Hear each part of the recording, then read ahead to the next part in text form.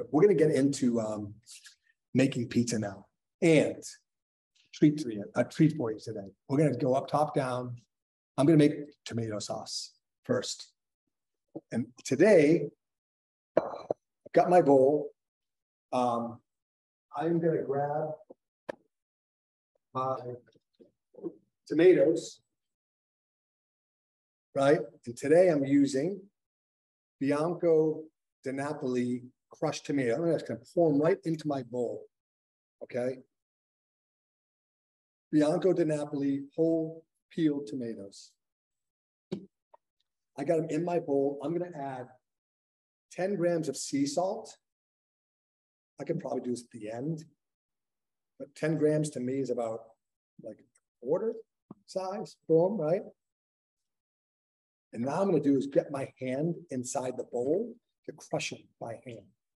And I want to make sure when I'm crushing, I'm keeping my hand like low beneath the sauce, because otherwise I'm going to make a big mess when I squirt. So I'm just literally crushing this by hand. It's really fun. This can be relieving some stress. And I'm going to keep this chunky on purpose because I kind of like that texture of my tomatoes. That's it, guys. This is my tomato sauce. It's that easy. Now, this could be my base. I could add some shaved garlic, some oregano, some, you name it, inside of there, but just maybe some crushed red pepper to kind of make it your own. I like just the sea salt today. That's it. It's my sauce. Now, let's make a pizza. Into the flour. Boom. Now, I will coat this up on both sides.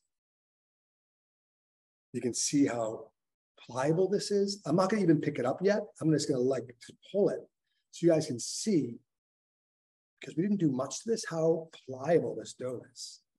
It's awesome. This is actually about a 280 gram ball. Made it a little bit big, which I like this size. I like it puffy.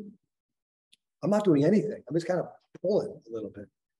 It feels like a cloud. It's incredible how soft and supple this is. Like unbelievable. All right. And now I maybe want to press a little bit here. I'm being gentle again. You know what? This thing's already stretched to where I want it. I'm going to show you this side. I'm going to put some semolina flour on top.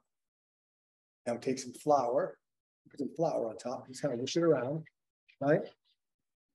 Now I'll do, I'm going to push my dough onto my peel, just slide it on.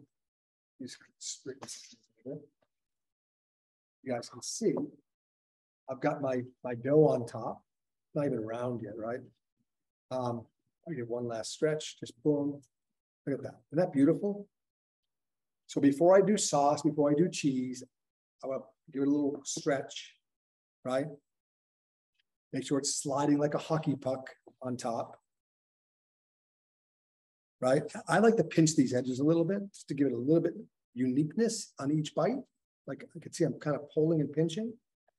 I'm kind of developing that like texture on the crust, which I think is really cool. Maybe a little bit more over here. I'm pressing pretty good too, kind of just pinching it out. Isn't that beautiful, right? See my air bubbles. Now I'm gonna do is get a slide again. It's still sliding. If one area was getting stuck, I would pick up that corner and I would stick some flour underneath it. That'll prevent it from sticking, okay? That's really important, guys. This thing should not stick at all before I go close to the oven.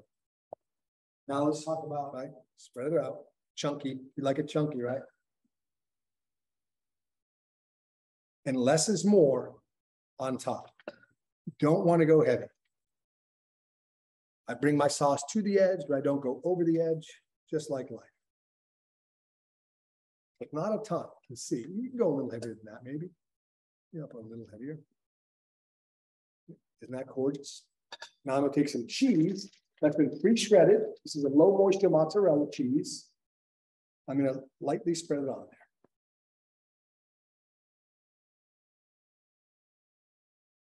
Amazing, right? You guys want me to go heavy on the cheese today?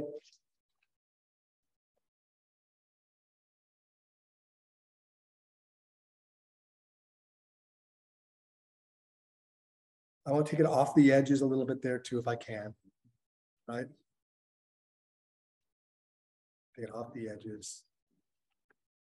Really pretty. Now that's not a lot, right? Give it a nice roundness. Look at that shape. It's cool. In my oven, it's been preheating for an hour at 450. I just switched my oven to broil. And what that means is I'm now going to launch it. Do I use this to launch my camera? Oh, you do? Okay. All right. Never mind. Don't do that. What's better? No, it's okay. Don't even worry about it. You can just take this by hand if you wanted to. You want to do it that way? No, just do that. Do that one's cool. Sorry, technical. My oven's now on broil. It's the pizza's ready to go. I'm gonna give it a little jiggle again. It's still sliding like a puck. This is the time to fix it. If it's stuck, now is the time to fix it. Stick your flour underneath there, okay? And then I can launch. I'm gonna grab a rag. I'm gonna how can I do that? I'm gonna show you guys. I'm gonna switch the camera angle, so bear with me on this one. I'm gonna try to capture this. Can you open this? Press it. Yeah, just press it. Yeah, there you go. And so here's the oven. You guys can see. I'm gonna slide my rack out. My broiler's on. So I'm gonna take my peel to the back of the steel, right? And just kind of lightly slide it off. And now it close my oven. You can see in there my broiler is on, it's red hot. You see that? And now I'm gonna close it. And it's on it. At 2 minutes, I'm gonna open my oven up and spin it and turn the broiler off. Because at that time, I will have enough color on top. I know this oven pretty well, and I made a lot of pizzas in there. 2 minutes is good for the broiler. I'll switch the broiler off, and then 2 minutes back on 500 convection bake to finish it. And it might be anywhere from another 1 to 3 minutes, depending on the style of pizza I'm trying to create or make and the color I want, but maybe 2 or 3 more minutes to get a really nice firm crust underneath. Great question. So yeah, let's get to some questions so we get some time. Why didn't I go closer to the edge? You know what? Great question. Personal preference. Some days I might bring that sauce all the way to the edge. For education reasons today, I don't want to dip that sauce onto my peel because then I will get stuck. And so you got to be careful with that. That's one reason I keep it close to the edge, but not over the edge. So it's just something to keep in mind. What temp do I preheat the oven? I am using an electric oven today. This oven has been preheating at 450 Fahrenheit for 1 hour. I like 450 because when I switch it to broil, my broiler goes on almost simultaneously. It goes on very fast. Whereas if I was preheating at 500 and switched to broil, it might take it up to about, it might take a long time for that broiler to kick in. So I've kind of tricked my oven out thinking it's not that hot. I blast the broiler on, it comes on right away. I am using grande cheese today. It's phenomenal. It's I found a local source. It's mostly used in restaurants. They don't even sell commercially. I had a friend who had some, so he let me borrow some. Well, keep, I should say. Let's take a look. I'm gonna switch this camera back. Let's go look inside here. Let's go see what's going on. You guys can see, again, it's been about 2 minutes. Hopefully not too much. Look at that. You see that? Isn't that awesome? I'll turn my broil off and turn that off. Go back to convection bake. I shouldn't keep my oven open this long because it's kind of taboo. I'm gonna go back to 500. I'll go for 75. Okay, my broiler is now off. My pizza is looking pretty good already. The bottom's not there yet. It's gonna get there. Okay, I'm gonna close this up. My broiler should be off. And now we're gonna finish it for another 2 minutes. A lot of stuff going on today. So you can see that was kind of dark, maybe a little bit too dark on top. I could have just moved that to the bottom steel and that would have protected the top from getting too dark, but I want to use 1 steel today. That's all you really need. 2 steels is great if I'm making multiple pizzas. I could make, pizza after pizza with 2 steels, make like 10 in like 30 minutes. It's ridiculously fast. Anyway, so Broiler's off now. Now the bottom's catching up to the top. I definitely use convection. To me, convection, it's just a fan in the back of the oven that when you turn it on, it just blows that air throughout your oven. So you get really nice, steady, even heat throughout, especially with the baking steel inside, right? The baking steel is helping that as well. All right, so then we have preferred brand of mozzarella cheese. If I'm buying low moisture mozzarella, I usually go to Whole Foods. They have a whole milk version, and I would look for that. I like whole milk versus skim milk. Some people like a blend of skim and whole. Just to keep things simple, I like the whole. Do I notice a difference in the 48 over 72? Good question. Yes, I do. When I go 3-4 days, the fermentation, the dough cooks better. It browns better. It tastes a little bit better. With that said, 48 hours is also very good.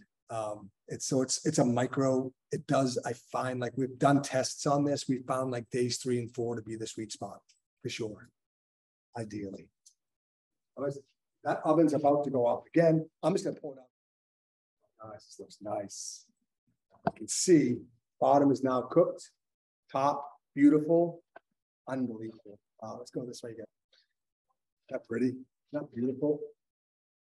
It's gorgeous, guys. It's crispy. I could probably cook another minute, maybe. Got a lot of cheese on there, but it's got a pretty nice finish to it. It's gorgeous. It's gorgeous. And I might put some basil on top at the end here if you want some basil. You know, feel free to finish it off any way you like. Just drop some on. However you bucolic way, we just kind of toss it on. An abundance of basil, which is really cool. But really, that's kind of our pizza in a, not pretty, it's gorgeous. That's our pizza. Very proud. Got an oblong shape. Man, is it beautiful. It smells amazing too. All right, let's get to some more questions, you guys. Do you ever bake it first, then broil? Great question. Yes. When I first came out, I started to bake, then broil. It was Chris Bianco who used a baking steel for the first time at his house, which was one of those moments of my life was memorable for sure. He introduced me to the reverse, the broil first. And the reason was because the broil gets that steel even hotter. So it really helps with that like oven spring and those bubbles creation, if you will. Incredible. Can you please say the central milling flour type once more? Absolutely. We will follow up with this on the email. That's a great question. This is central milling, organic, all-purpose, high protein bread flour. I think it's the only one. High protein bread flour in a blue bag like this, 5-pound bags. And it goes fast. Why do I have 2 steels heating up? So good question. I have 2 steels in all my ovens because it just radiates. It's like having a battery inside my oven. It just keeps that temperature constant. It's amazing. No matter what I'm making. If I'm making like cookies, if I'm making roasted vegetables, it's just like having my oven regulation, the temperature regulated perfectly almost for everything I bake. Now, for me, I'm going to do a lot of pizzas. If I was making multiple pizzas in a session, I would launch this first one. After 2 minutes, I would move it to the bottom steel, which is now got it's just as hot as the top steel, might even be hotter because I have nothing on it. I'll move the top one down to the bottom steel and I'll launch a new one on top. So essentially, every 2 to 3 minutes, I'm pulling a pizza out of the oven and launching a new one. It's like a cycle, right? Top, bottom, out, top, bottom, out. And I can make multiple pizzas in a session, like a lot. I can't keep up having 2 steels. Great question. Okay, so I hope that answers that. Do you season your pizza steel before it's first used? I do not. We season the steels for you. We'd like to do that work. So when you get this out of the box, it's ready to go into the oven and bake. I do recommend I do recommend adding seasoning throughout the life of your steel. It's going to last forever. Give it a little TLC. I'll remove this tomorrow and clean it up, soap and water, dry it. And I might wipe a little like canola oil on there or some oil afterwards, just to keep it well seasoned at all times. Can I show you the bottom of the pizza again? Absolutely. You can see the bottom. It's beautiful, crispy. Maybe could use another, maybe 30 seconds, 45 seconds, but I like it like this too. Not super stiff. Okay, how do I change the temp from broiler to convection with two steels? That's a good question. If I'm using two steels and I'm using the broiler, I don't change. I kind of keep that broiler firing at all times. It's going to cycle on and off, so you have to kind of watch that closely. Now, gas ovens, the boiler's going to stay on mostly constant, right? But for electric, it will cycle, so just keep an eye on it. I usually launch the broiler on, and then if I'm making two at a time, I keep it on. That's all. So you have to kind of learn. How do I maintain, Jim? Great question. I struggle, man. I have a pretty strict one slice rule now when I'm making pizza. I can't say the same for bread because I don't really slice it. I just tear it by hand. I love bread and pizza, man. It's working out for me. It's a challenge though, for sure. I clean my steel, hey Lee, daily. I won't clean these today because this is my studio. I'll be back tomorrow and I'll clean them tomorrow after they're cooled. And before I fire my oven up, I will clean my steels. I like to have, the other thing is we're dumping flour and semolina flour when we launch onto the steel. So I take a rag, each pizza I make, and I kind of give it a quick dusting in between slices, or pizzas, I should say. I hope that answers that. Wow, what a great class, you guys. I hope we answered your question. If we didn't, it's andrus@bakingsteel.com. Answer me and ask this, what size pizza is this? Let's find out. I'm going to guess about a 10-inch pie. And it's just, I'll go over there. Let's go like this, see what I'm doing. It's about from center to center. It's about 11 inches. Yeah, I'd say 10 3/4 to 11 1/4, depending on which angle. So the peel is 14 inches. So the pizza itself was like a 10 or 11 inch pizza, which I love. This is a good size. Thank you, guys. Thank you, Patsy. Thank you, Patsy. How do I know if you're stretching it to the right size? Great question, Josh. You know what? There's no right or wrong answer. When I'm turning it with my knuckles, I try to do that evenly, right? So it stretches evenly. It just takes practice. Like I've done this, gosh, thousands of times now. And this one is, I don't even know what shape this is. Not even perfect, but it looks really cool. It's unique. It just takes practice. Some days I'm trying to make them really puffy so I won't stretch them big at all. Thank you. Thank you, Mark. Thank you. So Darlene, great question. Do I ever dock my dough, especially if I have a lot of toppings?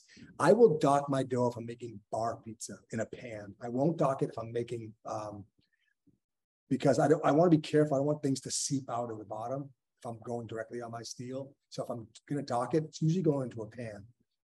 I hope that answers that. Docking a dough is when they have these dockers, dough dockers. It's like almost like looks like a rolling pin with like spikes. And it basically puts holes in it. Like a fork would do the same thing. You do it to your pie crusts, it would do the same thing. And what that does, it prevents the dough from like the air bubbles from like really expanding. Just helps keep it like flatter, if that makes sense. This is a 70% hydrated dough. So it's 70% water to flour. That makes sense. So it's a pretty good hydration. And we will follow up with you guys on this class. You guys rock. Thank you very much for being here today, guys. We'll see you soon. Thank you. Bye.